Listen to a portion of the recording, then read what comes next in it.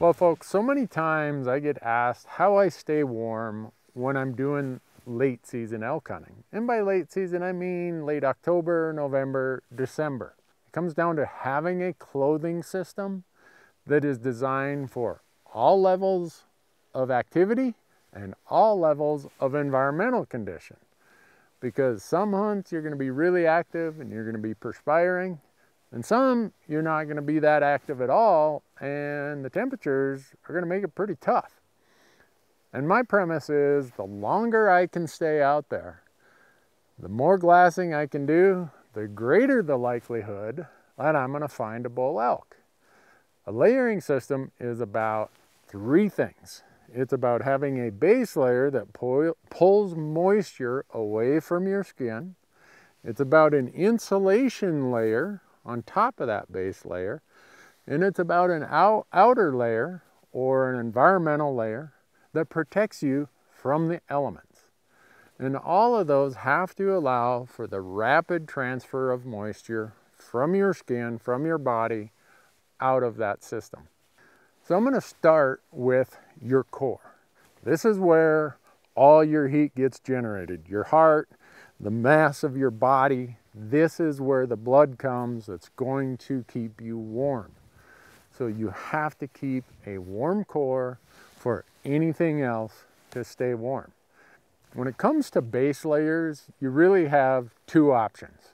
You have a merino base layer, or you have a synthetic layer, which is this here.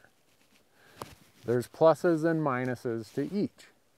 There's a good reason why people like merino. Merino is really good at keeping you warm while you are slightly damp. That's the beauty of wool.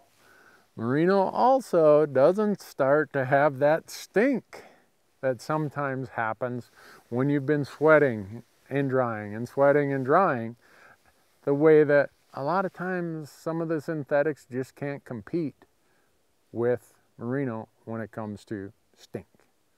But when it comes to moving moisture, synthetics are going to be better than merino.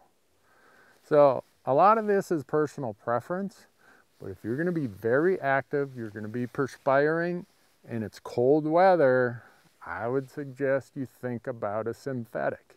That synthetic is going to take that moisture from your skin, pull it away, and push it out of there and keep you warmer. Everybody knows that I've been using Sitka gear forever. So what you're going to see here in these samples are the systems built by Sitka. Whatever clothing you use, the system is still the same. The principles are still the same. Base layer, insulation layer, outer layer. That's what we mean when we say a layering system. Now, if I was out elk hunting, I would probably leave the truck with just this lighter layer on my body, and I'd start hiking because I know that I'm going to start perspiring within 10 minutes. And I don't want to have a whole bunch of layers that trap everything in here. So normally I wouldn't wear two. I'd have one of these in my pack so that when I get up to my glassing knob, I can take the damp one off, hang it in a tree, let the wind dry it off, and I'd pull the dry one out of my pack, and that's what I'd put on. So hopefully that gives you an idea of what the purpose of your base layer is. To get moisture away from your skin. Keep it as dry as possible. Bring an extra base layer if you can, especially a heavier base layer, because now it'll add a little bit of an insulation layer. And now let's get into insulation layers. Again, you're going to have two choices with insulation layers, either down or synthetic. The beauty of down is it packs down really light, and then it creates this really puffy, thick layer of insulation. The downside, if it gets wet from perspiration or wet from environmental conditions, it starts to go and you lose that insulation factor. Whereas the synthetics, okay, they maybe don't compress as light as a down does, but they dry out really quick. So you don't have the risk of losing your insulation factor for a long period of time just because of a little moisture. again, it's your personal preference based on probably more of the conditions you hunt in, and figure out what's working for you and your hunting style. And the whole idea, if you think about how your house is built, right? You have a 2x6 wall. The idea is to create an air pocket there with insulation to trap air to keep it warm or to keep it cool. In the summertime, you want to keep it cool, but in the wintertime, you want to keep it warm. And your clothing system, your layering system kind of does the same thing. But there's a couple things to think about when you're doing this. If you've ever put on a really tight garment, you lose the insulation factor because you stretch that garment this way and shrink it from this way. And I don't care if it's your gloves, if it's your base layer shirt, whether it's your insulation layer, if you have items that are too small, you're going to lose those air pockets that provide that insulation factor. If you're a large, okay, don't get a medium. If you're an XL, don't get a large. Get what is properly fitted in length, in dimensions. It's super important if you're going to have these insulation layers. So now let's get to an outer layer. An outer layer is going to have some critical components to it. In this case, it's a very durable fabric. This is a Jetstream jacket by Sitka. It has a windproof liner to it, and that is huge because your insulation layer very seldom will have any wind inhibiting properties. So you need something to keep that wind off you. It also is going to be built with some sort of liner that has a really rapid moisture transfer factor. And it's going to have a very good DWR finish. In other words, a water repellency finish to it. And probably a really good hood. So this is what's going to go over those insulation layers. It's going to protect you from the snow and from the cold and the wind. The next part, the next most important part after your core is going to be your lower body. By that, I mean your pants and a base layer for your pants, because there's a ton of blood flow that goes through there and it's going to your feet. So on your bottoms, again, you're going to want something that gets the moisture away from your skin, or something that you're comfortable with, that you're going to be in the backcountry for a week and you don't want it to start stinking. You're again going to have the same choices for your base layers. Either a merino like this or a synthetic. That's what's going to go underneath your environmental layer. Very seldom does it get cold enough that I need an insulation layer for my bottom. Sometimes I'll carry it with, but mostly we're talking a base layer and some sort of really good pant that has again, a very durable finish. Maybe knee pads. That's what is in these pants. These pants have a waterproof butt. They have a very thick, almost windproof, I never say windproof, but wind inhibiting fabric to it. Very durable. You put this on over a base layer and you're going to be really, really warm. Sometimes when I'm hiking up to my glassing spot, I don't have this base layer on because I know I'm going to be perspiring. I have this in my pack. And when I get up to my glassing spot and it's starting to get cold, then I pull this out of my pack. I put them on, and then I pull my pants back on over the top of this. With that, we've kind of talked about the core as the primary area, the lower body, and now we're going to talk about extremities. I'm going to start with the head, and I'm going to go to the hands and fingers, and then I'm going to go to your feet. Because when you're hunting in cold weather, the very first places that get cold are your hands and your feet. Your head helps keep everything else very warm. When I'm trying to keep my head warm, it starts with a hood. You lose a lot of heat coming out of your neck, up from your torso. So the base layers that I use have a hood on them. And sometimes just that is enough. but sometimes it's not. So my Jetstream jacket, my outer layer, has another hood. And that's usually enough, but sometimes it's not. If I can keep my head dry, that will usually work. But every once in a while, that won't work. So I want something with a lot of loft and insulation. And yeah, I'll have to forgo the ball cap. But now we're talking really, really warm. And if the wind's getting to me, now my head is really toasty. So by keeping my head warm, I'm not going to lose all this heat right through here. All of this heat that's trying to come up through my hood gets trapped in here, and I'm going to stay pretty warm.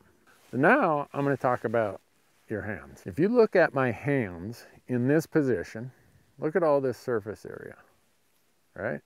Every place there's surface area, those of you who study heat loss or heat transfer, you know that the amount of heat loss is a function of surface area. Now if I go like this, now I only have this surface area. What's the difference? One's a glove, one's a mitten. When we're talking cold weather, we're talking mittens, okay? Some of you see me wear the old style chopper. You know, I've been wearing these since I was a kid, but they're a mitten. Because with a mitten, you can convert your hand into one mass. You can reduce that surface area even further. And then you got these magic little things. Now you can take them out and you can drop them in your mitten, just like this. And there's enough room in there for that to be in there, and it's really, really warm. Now, a lot of people will say, well, I can't shoot my rifle with a mitten. Have you ever tried shooting your rifle with a glove that you're trying to get off, or you can't get off, but your fingers are really, really cold? Doesn't work very well. If I have a mitten, and my hands are nice and toasty warm, boom. That's how quick it happens. You can do it really, really quickly. The other beautiful part about a mitten is if you think about where most of the blood is closest to the surface on its way to your hands, it's right here around your wrist. Most gloves are not going to give you much protection around your wrist. A big full cuff mitten, your wrist is nice and warm. Your hands are going to stay nice and warm. And the beauty of a mitten like this is it has a waterproof, windproof outer shell and a removable inner liner that you just pop out and you can dry that liner out. I can't tell you how important it is to have warm hands and warm fingers. The last part we got to talk about to stay warm are your feet, okay? These are a pair of non-insulated mountain guide boots from Kenetrek. You can see they've been conditioned, they've been waxed. So just that wax provides one layer of protection from the wet snow, from dew on the grass, stuff like that.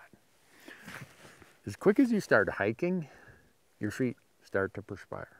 In fact, as quick as you jump in the truck and drive to the trailhead, your feet start to perspire. So don't wear your hunting boot to the trailhead. Wear some other type of boot like this, okay? Something that you can slip on and off real quick. Then when you get to the trailhead, now is the time to put a fresh sock on.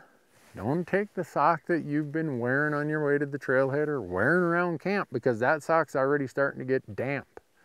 And remember, it's all about moisture management, especially with your feet. So you get to the trailhead, you put a fresh pair of socks on, you put this boot on, you lace it up, then you get yourself a gaiter. And you might say, gaiters? If it's wet, raining, you're gonna want gaiters. If it's snowy, you're gonna want gaiters. And here's why. How many times have you been walking around and you get like ice buildup on the cuff of your pants? Well, when that ice starts to build up, what it is there's a little microenvironment here where this heat is melting that snow and it's turning into ice. And pretty soon it starts working its way up your pants, right? And when it gets far enough up your pants, it hits the top of your sock.